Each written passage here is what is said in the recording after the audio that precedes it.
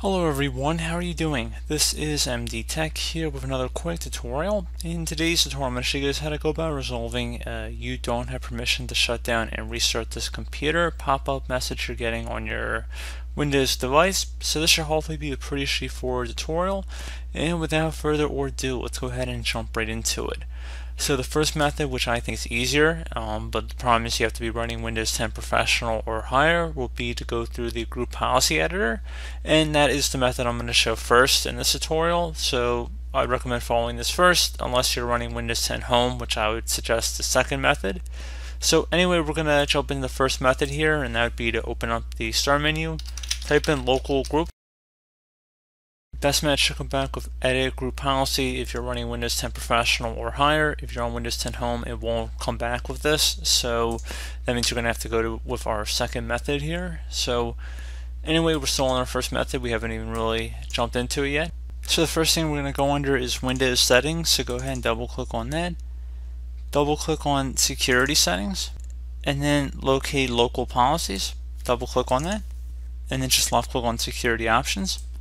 On the right side, locate User Account Controls.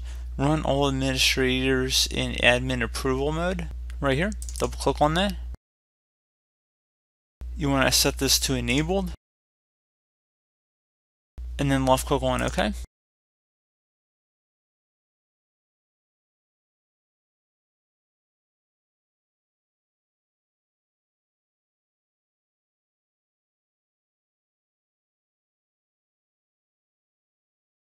And then once you've done that, you want to close out of here. Open up the Start menu, type in Run, select Run from the list, and then type in GP Update space /force as it appears on my screen. Select OK. This is going to be updating the group policy, so obviously we can't restart our computer without doing a hard power off, so that's why we're just updating it this way. So it should say update has completed successfully. So you should be able to restart your computer at this point, and hopefully that has been able to resolve your problem. If you're still having an issue, or if you were unable to access the group policy editor, another method we can try would be to open up the Start menu, type in regedit, it's REGEDIT. Best match should come back with Registry Editor. You want to right click on that and then select Run as Administrator. If you receive a user account control prompt, select Yes.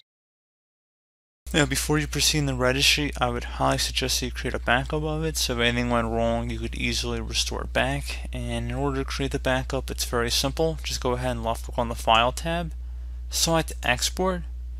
File name, I would suggest naming it the date in which you are making the backup. Export range should be selected to all, and then save it to a convenient location on your computer. Select Save to save it, and if you ever need to import it back in, just put Select File and then Import, and navigate to the file location, and that's how you'd restore from a backup. And now we're ready to begin, and we're going to expand the HK local machine folder, and now double click on the software folder under that. So double click on that subfolder. Do the same thing for the Microsoft folder now. Same thing for Windows.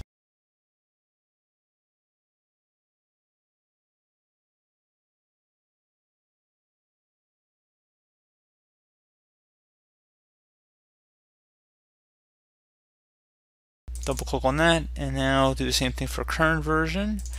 And now should be a policies folder under here. Right here, double click on that. And now finally system, so go left click on that. And now it should be something on the right side that says Enable LUA right here. Double click on that. Set the value data to 1 and then select OK. Now you can close out of here and restart your computer. Should be able to work once again, and you shouldn't have any more issues related to this. So as always, thank you for watching. Do hope I was able to help you out, and I do look forward to catching you all in the next tutorial. Goodbye.